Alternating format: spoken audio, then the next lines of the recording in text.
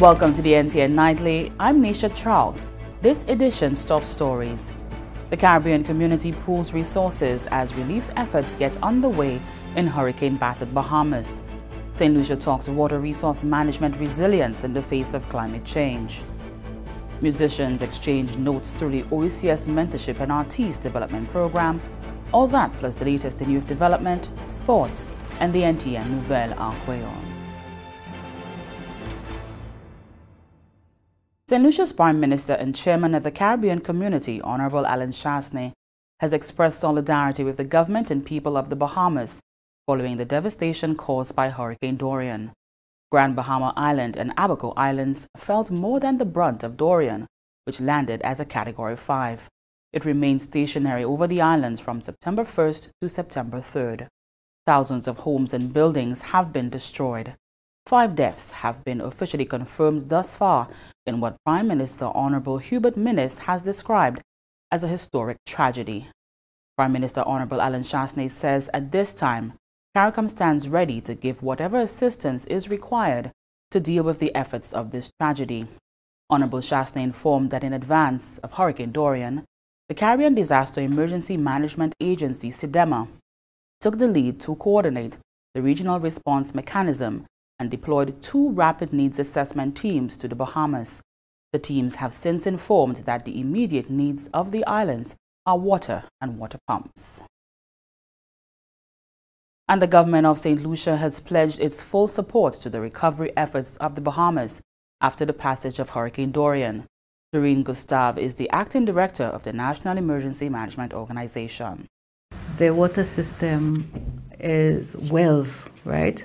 And you can just imagine with the storm surge, the high level of water that the wells are no longer, can no longer provide the clean and safe water that they would need. However, we cannot say that immediately that we are going to appeal to the public for bottled water. We need to determine how best we can get this resource to them. Ms. Gustav notes that discussions are ongoing to determine the best way possible to get water to the Bahamian people. The Bahamas is a way off. It's not as close as Dominica, where we could get one of our partners to come on board and ship the items. So we'll determine how best do we make an appeal for persons to contribute monies and send to them, or do we get the water and get someone to take it up there to them? Meantime, CDEMA has advised that monetary contributions would be easier logistically, as procurement of needed items can be purchased at locations closer to the Bahamas. The government of St. Lucia thanks persons who have expressed interest in this humanitarian thrust and encourages everyone to make their cash donation at the following accounts in the name of the government of St. Lucia. The passage of Hurricane Dorian and before it Hurricanes Irma and Maria have presented a new frightening normal to the Caribbean of super monster storms. Caribbean governments and agencies over the years have been examining resilience at every possible level. Here in St. Lucia, there has been focus on the critical water sector and the management of water resources. Janelle Norville reports. Higher temperatures and more extreme, less predictable weather conditions, all effects of climate change, are projected to affect the availability and quality of water. Changes in water availability will also impact health and food security. It is for this reason that the Water Resources Management Authority, WRMA, in St. Lucia is working towards ensuring that the country becomes more resilient. Acting Director of the WRMA, Jason Ernest, highlighting the critical need for conservation, explained some of the initiatives undertaken by the WRMA. In terms of, looking at WASCO intakes as a baseline, so it's there, how best we can protect it so that the water quality is not affected, because the more WASCO has to shift the intakes higher up into the watershed, that means less of the water resource that they would have at particular times of the year, because in St. Lucia we have many tributaries and WASCO have the intakes on tributaries.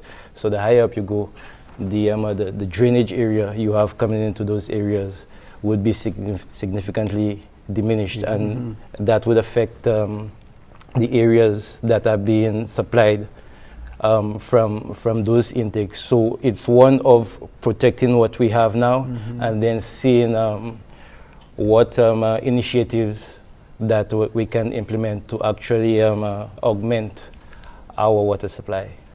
Project manager at the WRMA, Rupert Lay, indicated that the authority has embraced an integrated approach in ensuring that there is a reliable, sustainable and equitable supply of water. The WRMA also works closely with the Forestry Department as forests provide significant benefits. It reduces evaporation, for instance, and trees, forest trees retain water, one. Secondly, they are critical in maintaining slopes, keeping the structural integrity of slopes intact, and preventing what we always have a problem with during times of storms, landslides and so on. Whenever you have a landslide, you lose a portion of your water resource through groundwater. Water is at the core of sustainable development, and it's critical for socio-economic development, energy and food production, healthy ecosystems, and for human survival itself. For the Government Information Service, I am Janelle Norville. In other news, in preparation for the new school year, a delegation from the OECS Commission visited the Debarra Combined School in Babonneau to deliver school bags and supplies. The relationship between Debarra School and the OECS was established approximately 10 years ago. Josette Edward Shalmine, Program Officer in the Environmental Sustainability Cluster, and Ms. Sally Ann Alfred, Paralegal Officer in the Legal Unit, continue to work with staff of the OECS Commission to coordinate recurring donations to support the students. So, good morning, Mr. Joseph. In keeping with the OECS Commission's commitment to continue assisting the Debarra School and the students of the Debarra School, we are happy to present you with the bags this morning, which was made possible through the contributions of staff of the OECS Commission. Thank you. Thank you. So on behalf of the teachers, the staff, the parents and the children of the Debarra Primary School, I would like to say thank you to the staff of the OECS. We are always happy to accept the kind of assistance that you have provided. We are happy that you have partnered with us, and we look forward to continuing with this partnership. Our children have benefited significantly from your help and from your assistance, from your generosity. And so we say thank you once again. We are happy to have a partner like you. Thank you very much. The island's Minister for Education has been handing out her own assistance packages to returning students. Anicia Antoine tells us more. Minister for Education, Innovation, Gender Relations and Sustainable Development and Parliamentary Representative for Micoud North, Honorable Dr. Gail Rigobert, presented bursaries to students in District 7. Over the past 3 years, Minister Rigobert has collaborated with various partners for the benefit of children and parents from the constituency of Micoud North. I believe firmly that to give our children a sure start was critical to ensuring their success in their adult life. The bursary program has expanded to include primary, secondary and tertiary level students. We are honoring the top performers from the primary schools in our district. We are also affording some of you the opportunity of pursuing a tertiary education at Sir Arthur Lewis Community College.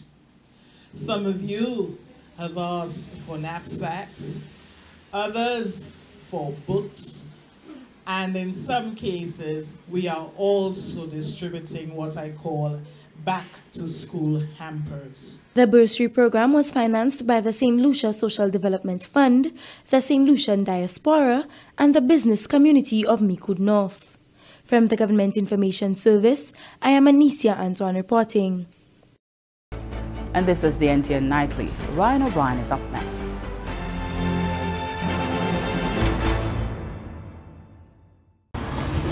Was that an earthquake?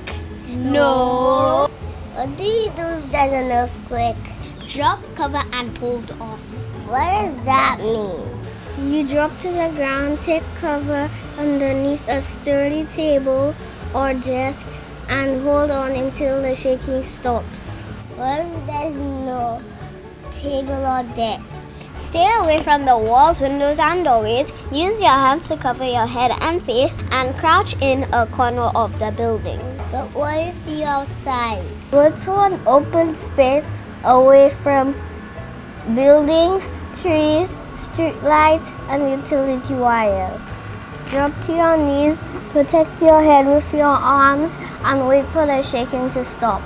Remain alert to your surroundings. Be prepared to change where you are if necessary to promote your safety. During an earthquake, anything that can move and fall, parts of a building including doors, walls and windows, furniture and appliances, can be a hazard. Remember, protect yourself from anything that can move. Do not panic. As soon as you feel the ground shaking, drop, cover and hold on. This message brought to you by the Beaufort South District Disaster Preparedness Committee and NEMO, and funded by the USAID Office of Foreign Disaster Assistance. Welcome back. We join Ryan O'Brien for the latest happenings in youth development and sports. Thanks, Misha. Welcome everyone to your update from Youth Development and Sports on the NTN Nightly News. I'm Ryan O'Brien. Minister responsible for Youth Development and Sports, the Honorable Edmund Estefan, says government will continue providing the enabling environment for sportsmen and women in St. Lucia to excel. Minister Estefan made a statement to Parliament recently. Today, Mr. Speaker, our young people, our sportsmen and women, continue to make us proud. Mr. Speaker, words cannot express the sincere gratitude we feel as a country for the level of effort and dedication demonstrated by our esteemed sports personalities. Mr. Speaker, it is my distinct pleasure as Minister with responsibility for youth development and sports to bring to your attention and that of our Honorable House the recent competitions and the recent successes of our various athletes. The Youth Development and Sports Minister made a commitment to sports people that government will continue to support their efforts to achieve excellence. Mr. Speaker, I wish to assure our distinguished sportsmen and women that my ministry and this government will continue to support their efforts. We will continue to do so with programming, with the establishment of our sports academy, and that is going to help our footballers who are going to be the first ones to occupy that academy in Brazil. They will be supported. We will continue supporting them financially as we have started, and we will continue to roll out all our major sporting facilities to make St. Lucia a place that everyone in the Caribbean would want to come when it comes to sports. Minister Estefan's statements comes after a month in which St. Lucia recorded regional and international success in the sporting arena. One of the island's sporting personalities achieving success on international stage was javelin thrower and national champion Albert Reynolds, who won a bronze medal at this year's Pan American Games in Lima, Peru.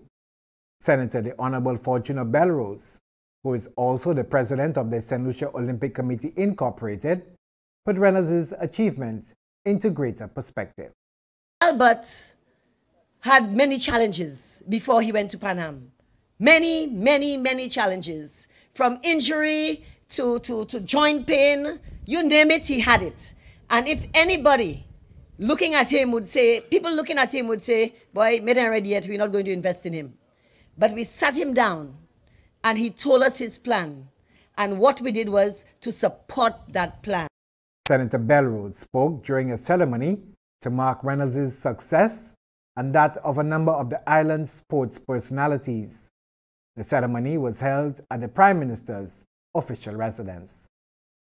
That's your update for today from Youth Development and Sports on the NTN Nightly News. Thanks, Ryan. St. Lucia was the latest stop for the Music Mentorship and Artiste Development Program, launched recently by the OECS Competitive Business Unit. The program connects musicians 30 years and under with established and experienced professionals in a series of discussions across the OECS member states. Here's Janelle Norville. OECS Music Talk is geared towards providing young musicians with the opportunity to learn from experienced and seasoned professionals, creating an avenue to discuss critical issues facing the industry in OECS member states and across the wider region. OECS Commission's Head of Statistical Services Unit within the Division of Economic Affairs and Regional Integration, Dr. Gil Archibald, explained that St. Lucia is the third member state to host the initiative. She noted that the initiative falls under the OECS Commission's Youth Empowerment Society, YES, from which a youth development strategy was developed. It consists of two parts, Yes I Earn, supporting the youth in gaining employment and venturing into entrepreneurship, and Yes I Am in Culture, which focuses on creativity and utilizing culture as a means of earning.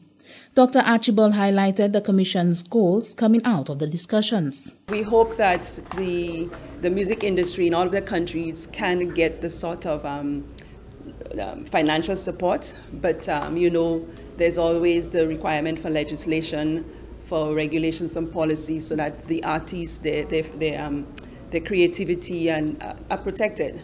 Because if people are going to continue to download and stream, then they're going to eat into the value that they can create from the ideas and the intellectual property. So through that as well, the relationship with the mentors and the mentees, the artists will explain some of the challenges they are confronting, and to see how we can bring that to the member states, not individually, because the OECS Commission, one of the things we can do is to have common policies and common legislation which can be applied to all the countries. Mentors for St. Lucia included Irving Ace Lochter, Sherwin Dupes Bryce, Claudia Edward Ladner, Arthur Ale, and Tagason Penn Joseph. Claudia Edward expressed gratitude having been selected as one of the mentors to assist the up-and-coming musicians. Providing words of advice, she encouraged them to keep striving no matter the challenges which she indicated can make or break them.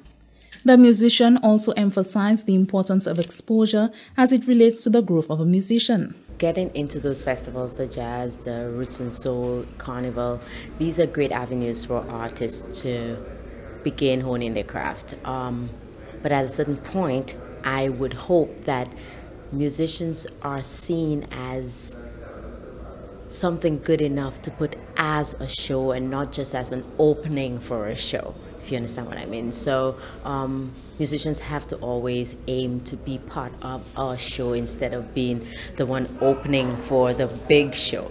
Singer, songwriter, producer Sherwin Dupes Bryce, utilizing his vast experience in the music industry, offered advice to aspiring musicians. Most importantly, you have to stay focused, set your goals, set reasonable goals, set big ones, and plan backwards, So if you're working on an album, you need to look at it from a song by song, figure out your team, build a team. Having a team is very important, and never give up and keep pressing on. Simple, but hard to do sometimes. The program also sought to explore ways in which each country can further discussions on major themes and/or areas for developing the industry along the lines of music management, marketing, especially in the age of digital marketing, stagecraft and presentation, and music production. For the Government Information Service, I am Janelle Norville. And stay with the NTN Nightly. Up next, Farmers Hutchinson is here with the NTN Nouvelle en Creole.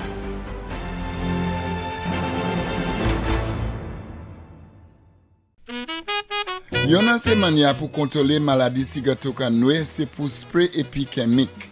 I pa bon pou spray diwan la pli e ben si tan mawe e ki ka gade akwedi la pli pe tombe en 3 pou 4 ne di tan. Paske la pli kay lave l'huile spraya. Osi, i pli me pou spray diwan jounen le la pani trop vent, chalet e ben le i pa trop mouye. Le soleil la trop chaud. I ka fè se feuilles fig la et ben banan la plié et qui ka difficile pour se feuilles la bien recevoir traitement qui en lait et ben en bas feuilles la. Bonnet le matin et ben tard l'après-midi pli meilleur pour spray parce que temps pli frais et se feuilles la ka ouvert. Changer le ou ka spray toujours mettez pli attention à sous ces jeunes feuilles la. Pas spray ces plantes trop et faire siwe ou spray toute plantation en yon seul coup. Plant qui manche spray ça affecte les autres ces plants bien à l'aise. Pour plus d'informations à sous manière pour traiter et contrôler maladie cigotocanoué à sous plantation et ben jardin ou sa téléphoner département pour ménager cigotocanoué à numéro 45 54 et ben 45 5894 et ben email yo à bpmu@candw.lc. Commission Salak a sorti Hod Ministère de l'Agriculture ensemble avec Fonds Coopération Internationale et Développement Hod Pays République la Chine Taiwan. Welcome back. We join Prime Minister Hutchinson for the NTN Nouvelle à Creole. Merci Ota Nisha. Monsieur, Madame, département qui a une responsabilité pour l'information en gouvernement cette ici. C'est GIS, ça s'appelle Télévision Nationale pays NTN, pour cette nouvelle créole, pour cette Prime Minister Hutchinson. Projet pour réduire la faiblesse commune pays pour désastre, ça c'est DVRP, qui a commencé une grande quantité de projets canal au Lyon pays cette ici. Semaine passée, projet DVRP a visité Denry en préparation pour commencer un projet canal ça là. Visitation projet DVRP à Denry, c'est une plusieurs activités à ce mois qui passé pour essayer de bâtir résilience en de l'eau à ces communes pays ci, particulièrement façade sud-est Castries et Mikou. À toutes ces communes là qui sont sensibles pour affalay et de l'eau, ce qui a concerné DVRP plus ces conditions système canal. Travailler sur le canal en bas projet ça là, qui adresser problème de l'eau en wet l'école Tizafa en Denry, Côte Garde en Denry, ex-cimetière. Côté yo kay régler conditions ces canal ça là et bâtir l'autre neuf. Côté possibilité à exister pour une capacité pour contrôler le de l'eau pour 25 l'année pour venir. Projet a proposé qui travaille sur ces canal ça là kay ni à peu près 250 mètres. Chef consultant gagne business Norman Senville qui est responsable pour travailler canal en commune Mikou annoncé que les résidents en Blanchard qui ont trouvé bénéfice de construction de 104 mètres canal pendant commune d'Irisso, qui a un canal construit en total de 695 mètres. Pour les gens qui sont là, pour conduire ce travail, ils ont présenté l'homme l'argent qui a créé pour Géavo le 11 et 12 septembre. Le travail qui a commencé bien vite après. Le travail canal pour Denry, Sud-Est Castries et Mikou, j'ai trouvé estimation en hauteur de $255 000, 5 770 000 et $3 millions chaque. C'est pour ça là, à l'argent ici. Pour la première fois en l'histoire cette ici, le gouvernement pays a tenu un meeting cabinet en sud pays dans la ville Vieux-Fort même. Décision pour tenir meeting ça là, qu'a suivre des gouvernements pour simer opération et pour placer plus clarté à son attention pour développer façade sur cette ici. Le Premier ministre honorable Alain Chassne a déclaré que, comme tout le monde peut savoir, façade sur le pays, c'est un qui a pour un chaîne marché côté tout l'autre développement pour précourt, mais ça n'a pas jamais venu en réalité.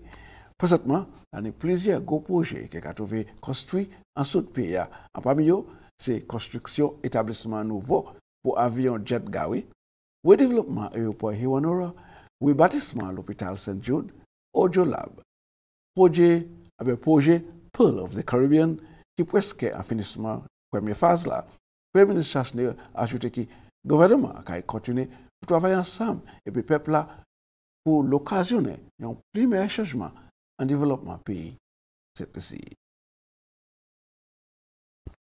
Aujourd'hui, nous allons continuer et puis le ministre des Affaires et de l'Éducation à ce mariage de l'école côté la panier assez étudiant pour instituer instruit à ce dernier programme là. Il était parlé de l'école première et ça pour tes enfants à Milette.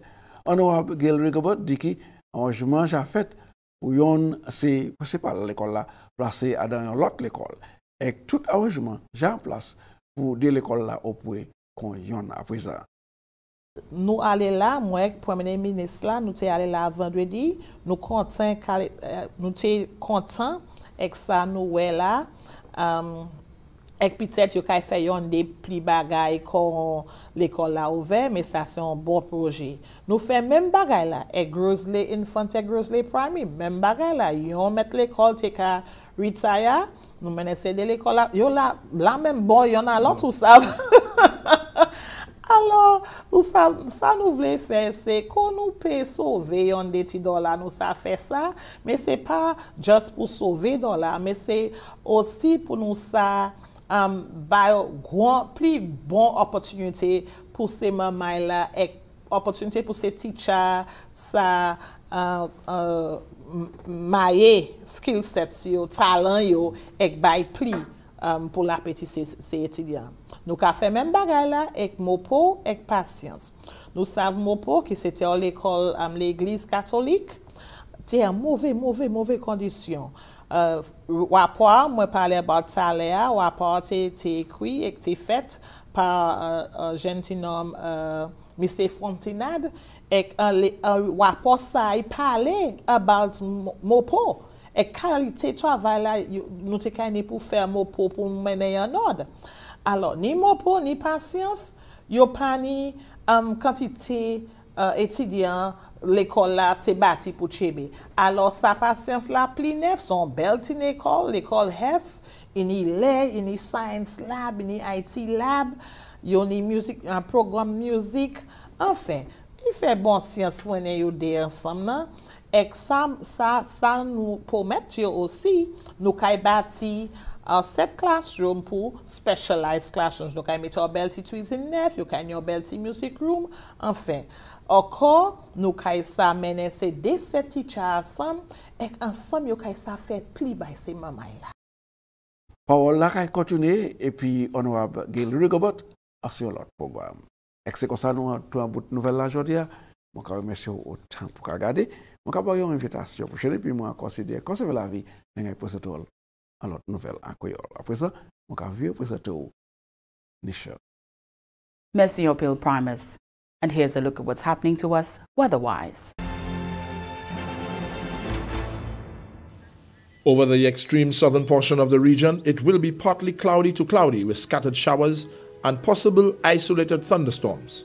Elsewhere, fair to partly cloudy skies with a few scattered showers. A tropical wave will continue to produce cloudiness, scattered showers, and possible isolated thunderstorms, mainly over the extreme southern portion of the region today. Another tropical wave located several hundred miles east of the Lesser Antilles is moving westward near 15 miles per hour or 24 kilometers per hour. This wave is expected to affect the region from late Thursday into Friday. The tide for Castries Harbour was low at 12:55 p.m. and will be high at 7:29 p.m. The tide for Vieux Bay was low at 2:22 p.m. and will be high again at 8:36 p.m. The sea is slight to moderate with waves 3 to 5 feet or 0.9 to 1.5 meters, becoming slight with waves 2 to 4 feet or 0.6 to 1.2 meters tonight. The sun will rise Thursday at 5:52 a.m. And that brings us to the end of the NTN Nightly. Join us next time at 7 p.m. with a repeat at 7 a.m. You can also catch up with us anytime on the St. Lucia Government Facebook page or YouTube channel. I'm Nisha Charles.